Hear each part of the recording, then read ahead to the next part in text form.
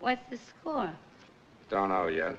We're looking for a cannon who binged a girl on the subway for a wallet. Well, ain't he pigeonholed with the mall buzzers? No. We haven't got time to go through all those files.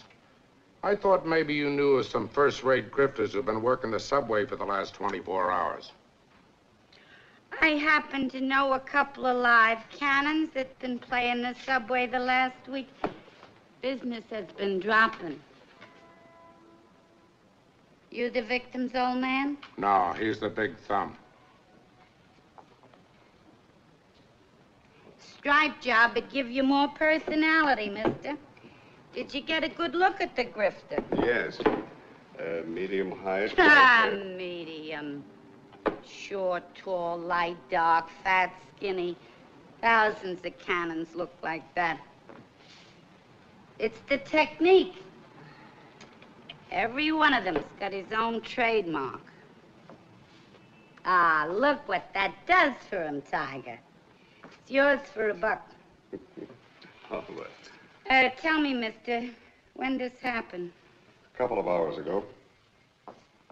Was he standing to the left of her, the right of her, or behind her? Behind her. Then he moved around and faced her. Carrying a newspaper? Yes. Rolled up or folded? Folded, I think. What do you mean you think? What kind of a big thumb have we got here, Tiger? Listen, mister, you gotta be sure. I tell you, all these cannons have their own way of doing things. All right, all right. It was folded. The top side was at the front page of the classified ads. Classified? Was he southpaw? No, he used his right hand. He held the paper in his left. Did he hold it at an angle, like this? Yes. Did you see him close the purse? Yes. Did he put the paper over it like this when he closed it? Yes.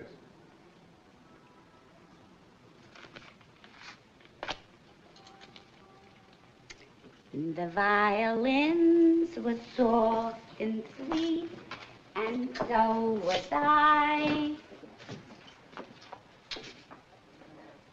I know. Mr. Zarro, wait outside. Well, take me just a minute.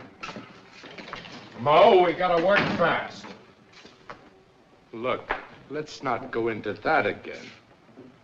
Look, what do you want from me, Tiger? Do I personally raise the price on hamburgers and pork and beans and frankfurters?